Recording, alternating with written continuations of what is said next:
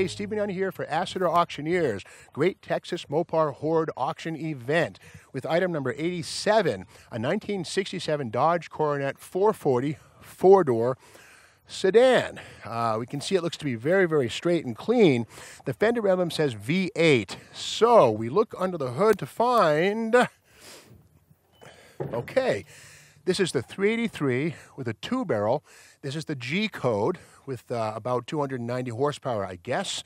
This one is equipped with manual drum brakes all the way around, power steering, the aluminum flex fan right there, and the 26-inch wide Hemi spec radiator. Very nice to see.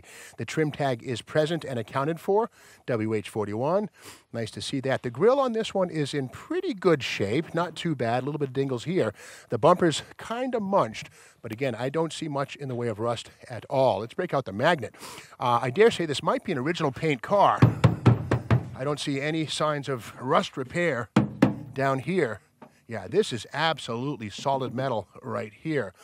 Let's look at the bottom of the door. And again, no bubbling, nothing. The rocker panel also looks very, very nice. Let's take a peek inside. And, okay, there is the bench seat interior you would expect to see in a four-door Coronet 440 series. A little dusty, but again, I'll take dust any day over rust.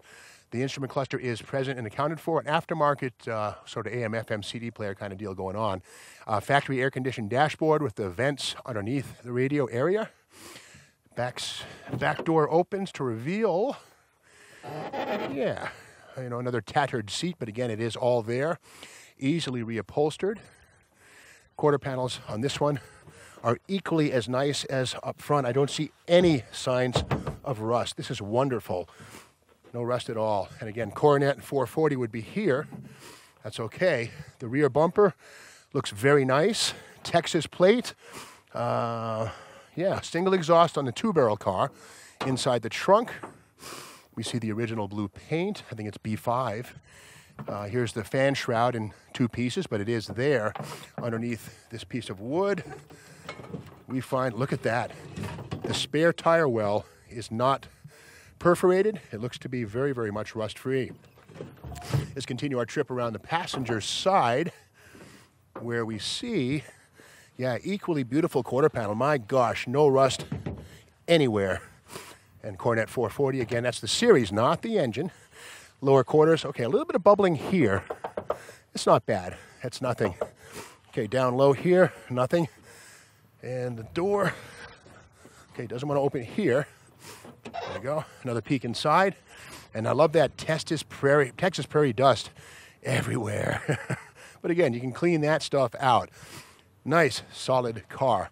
Can't see the floors, but my guess is that the floors will be as nice as the body. And again, down here on the bottom fender, nice, rust-free car. So the beauty of this car is that it's a four-door 383. Pretty uncommon. Most of these things are 318 powered or slant 6 powered. So that's the story of Lot 87, a 1967 Dodge Coronet 440 series four-door sedan. Bid accordingly.